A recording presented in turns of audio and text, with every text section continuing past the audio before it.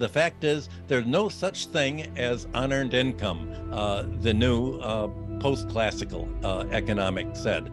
Everybody earns their income. The landlords earn their income. And the financial people earn their income by deciding who to lend to charge money.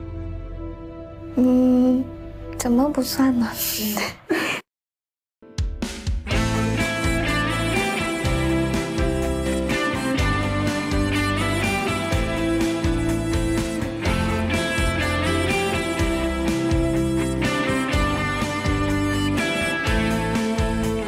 ？Well, it may be surprising to learn, but students in the United States no longer are taught what classical economics was all about. They're no longer taught Adam Smith or John Stuart Mill or Karl Marx or the American economists or Thorstein Veblen.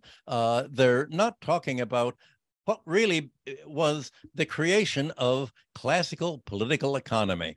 And that creation was value theory, the theory of value, price, and rent. And the whole purpose of creating a theory of value was to say, what's the difference between value and price?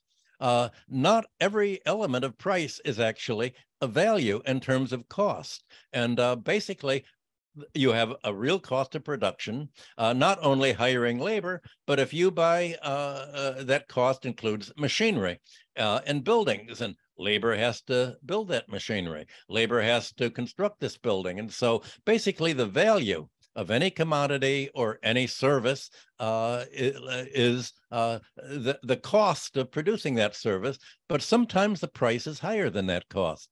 And that excess of price over intrinsic cost value is called economic rent. Classical economics was all about defining economic rent as unearned income and said it's all right if industrial capitalists make a profit, and they make a profit by hiring labor and to produce goods or services, and they sell these goods and services at a higher price. That's the profit. Well, they're allowed to make a normal profit, and Marx said this is how capitalism works. And unlike the landlords have land, and land doesn't have a cost of production. If you have a land site, the land is there by nature. That nature provides the land freely, like it provides water freely or air freely. And so there's no cost to it. But if you can say, I own this land and you don't own it, and if you want to build something on it, I'm going to charge you rent, that is price without value. That's economic rent. And that idea was central to classical economics because the landlord class had said, well, our ancestors conquered this land 1,000 years ago, and you have to still keep paying us the rent because you lost the war to our conquerors. And we get to live without doing anything. And some of us became bankers and bondholders, and in Europe they're called coupon clippers, and they just get free government interest from the government bonds. They'd have free rents. They were called the idle rich. That was the rent-seeking class, rentier class. So the classical economics of Adam Smith, the French physiocrats, John Stuart Mill, all of the 19th century said the aim of defining economic rent is you want to tax it away. You don't want private individuals to get a free lunch or financial return or other forms of unearned income. You want to keep rent in the public sector. You can get rid of interest, but you can't get rid of land rent because some locations are better. You can think of, if you're looking for where you want to live in a house, where are you going to want to live? You'd like to have a home that's near public transportation, so you don't have to walk so far for it.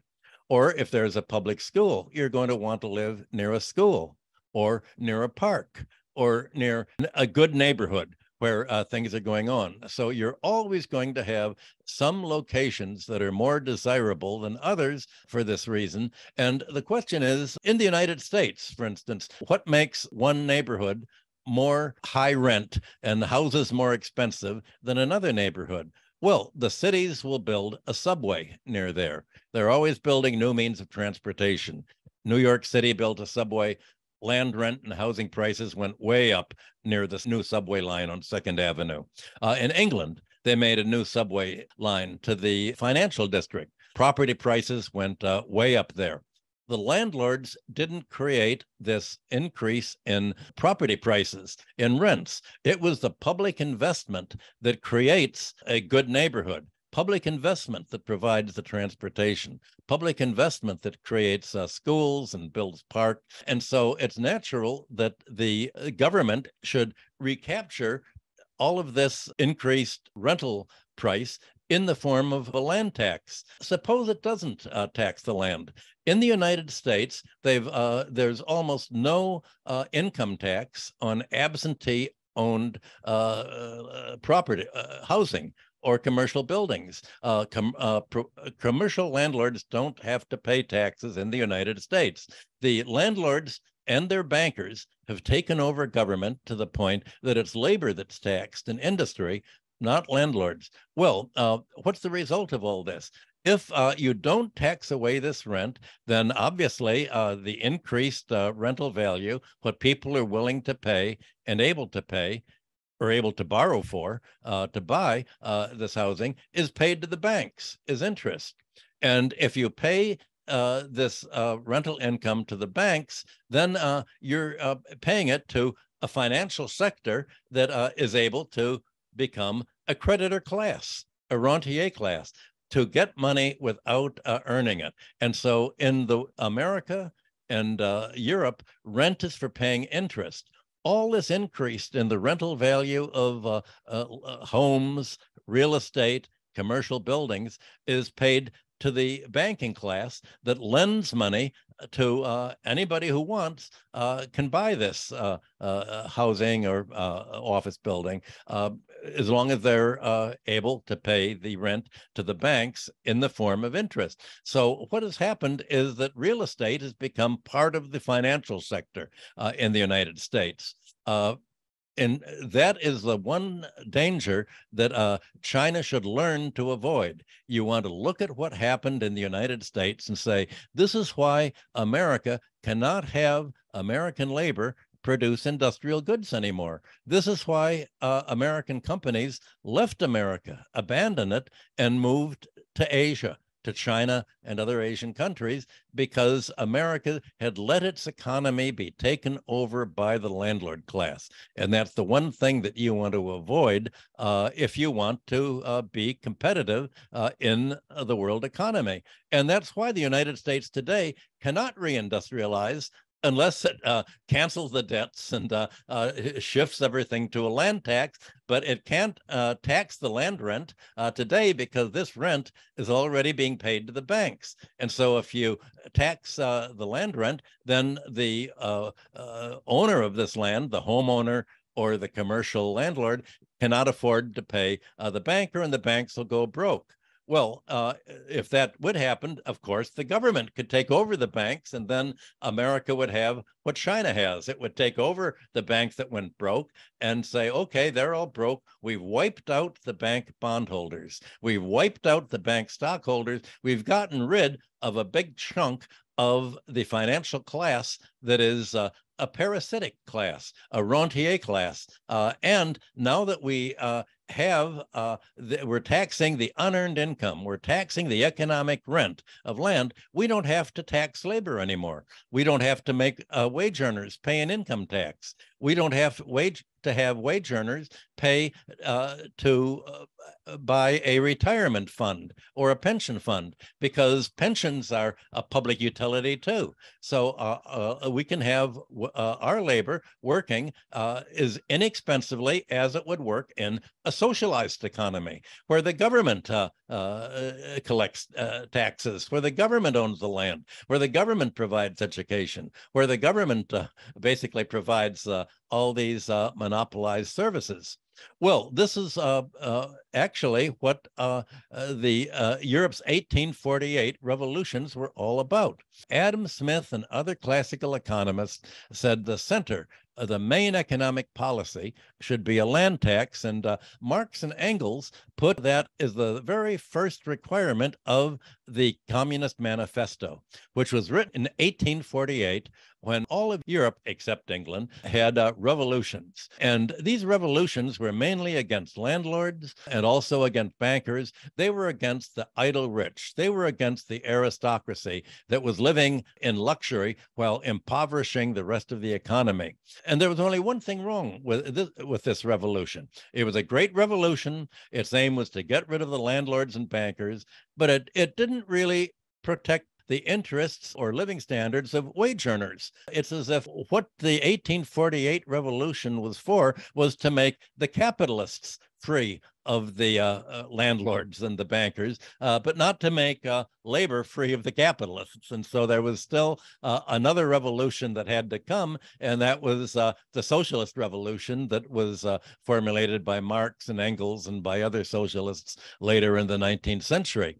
But these movements failed after World War I. World War I sort of derailed the whole logic of industrial capitalism. That seemed to be the logic of Germany leading up to World War I. It was Germany that had industrialized the financial system and had created what actually was a kind of state socialism by providing pensions, providing health care, providing education, and on the way to socialism, most of all, not letting a financial class seek its own gains at the expense of the economy as a whole. But Germany didn't win World War I. It was the Americans and the English that won World War I. And by that time, they said, we won, and we won for the landlord class, for the financial class. And we've been teaching a new economic theory since around 1890. And the fact is, we reject everything that Adam Smith, John Stuart Mill, and the classical economy said, because if you follow their logic, where is the logic of Adam Smith and Mill and the others leading? It's all leading to what Karl Marx wrote. It's all leading towards socialism. And it's leading to socialism because the fact that some income is not earned, unlike losses and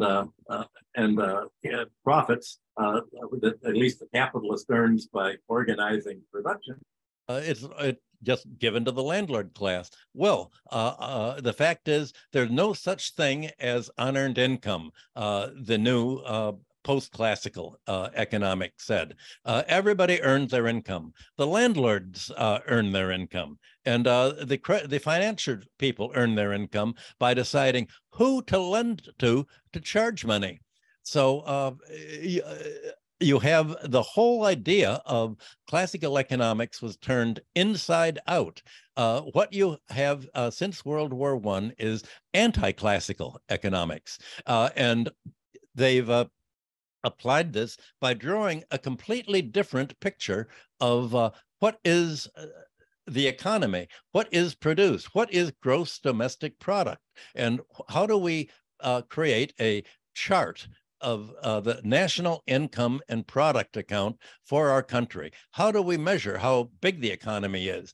And if you look throughout the world today, the United States and Europe have sponsored an idea of national income accounts that is very different from what the classical economists and the socialists said was an income account. For instance, they count landlords as all the land rent is contributing to product. They count contributing to product. So, for instance, when banks and bondholders charge interest, that's considered as income, but it's as if making this loan and paying this interest is a necessary cost of production under finance capitalism. So we'll count it as part of the product. So suppose that you're a credit card company. In the United States, if you fall behind in your credit card rent, you don't make your payment on time, all of a sudden your interest charge on this credit card rent goes way up from about 19% to over 30%. And credit card companies make more money on these penalty rates than they actually make on the nominal interest that they charge to people who pay their credit cards on time. And this penalty rate is called providing economic services. In the national income and product accounts, financial services include these penalty rates that people have to pay for being unable to pay their debt. Well, is there any cost of production to the bank of producing these services? No, the banks say, oh, you're late in the payments. We're changing the computer to charge you the higher interest rate. That is a price of credit, but it doesn't have any value to it. It's simply a charge on the product. And if the producers, if wage earners and industrialists have to pay more money to the financial sector, that actually should be a subtrahend from the GDP, a subtrahend from the national product. Just like if somebody robbed crime, if you get robbed, that's a overhead, that's a cost of production. The Western idea of gross national product or national income is very different from what makes sense to someone in China or someone who said, well, what's the economy actually producing and how competitive is the economy? So that national accounting formats are supposed to describe how economies actually work, but instead the designers of these national income accounts are political lobbyists for the financial and the real estate sector, the fire sector. And their aim is to pretend that these sectors are actually contributing to economic output and growth. And so the concept of unearned income doesn't appear in the national income and product accounts. If we were following Adam Smith and John Stuart Mill and Marx and all the other classical economists, you would want to say, well, how much of this income flow is unearned? How much is just economic rent going to landlords and monopolists and the financial sector is just collecting interest? We want to see what's the ratio between the rent seekers and the productive part of the economy. You can't tell that from the Western gross national product. China would have to say, we're not going to follow the United Nations right-wing pro-finance accounting format to chart how the Chinese economy is doing. We're going to look at how China is really doing. We're going to actually look at the necessary goods and services that the wage earners use and our producers need. We're a different kind of a country than a different kind of an economy than the United States and Europe. And so we're going to have our own form of national income accounting. And so that basically is the reason why the world is dividing into these two different parts today. It's on the one hand, you have finance capitalism for a rent-seeking class of landlords and financiers, and then you have socialism or industrial capitalism evolving into socialism in other Asian countries, and they're trying to prevent a class from taking over the economy that is created in the United States. Well, the United States keeps trying to interfere in their elections to promote bankers and private. The rest of the countries are trying to protect themselves from this U.S. interference.